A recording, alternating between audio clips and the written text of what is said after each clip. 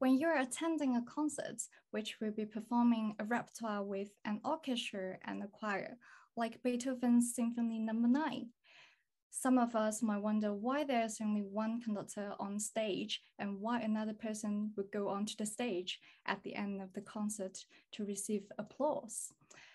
That person who comes only by the end is the choral director, who have been working so hard with the choir before the principal conductor on the podium takes over a few rehearsals before the performance.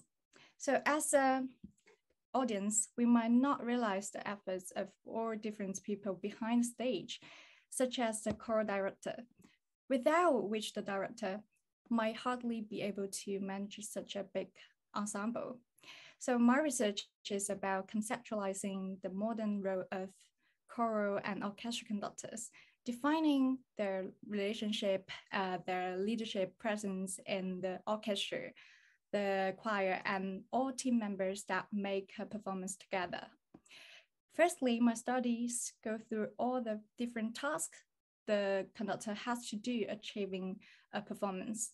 In the UK professional industry, we have a music director who is a choral director as well, and a principal conductor working closely. They confirm the choice of music for the audience, communicate with the management team to achieve a viable rehearsal plan for the musicians, and to the composer who writes the music, confirming details of the interpretation.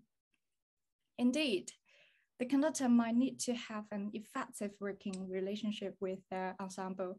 However, since an orchestra conductor will be leading the choir during the performance, a natural question would be how the conductor can separate his thoughts into two and to take care of the both instrument and voices.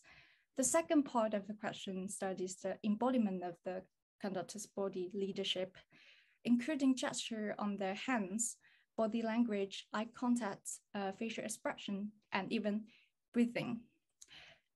As we agree that choir and the orchestra are two separate instruments, imagine if one has to put the two together. How should the conductor's non-verbal signal be balanced? There's currently very little literature discussing a conductor coaching with the choir and orchestra simultaneously, but many in only one perspective.